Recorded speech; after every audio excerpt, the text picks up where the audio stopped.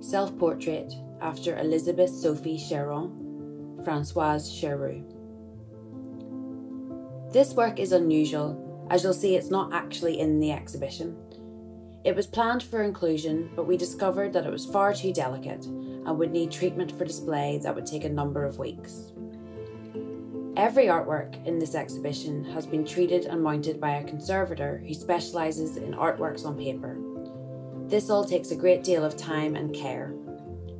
This particular print is an example of how etching was traditionally produced in the 16 and 1700s. An engraver would translate an existing image into print, the original image being by another artist. In this case, a self-portrait by Elizabeth Sophie Cheron. Artists would often hire engravers to translate their work, as presses were expensive, and also they may not have had the skills, though we know Cheron did.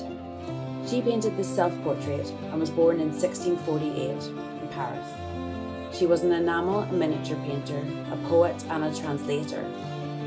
She was the fourth female artist to ever be admitted to the French Art Academy of Painting and Sculpture. A highly intelligent artist and academic, it appears she did not follow the example expected of women of her class at that time. She turned down multiple marriage proposals and eventually married Jacques de Hay, the king's engineer, at the age of 60, dying 4 years later in 1711.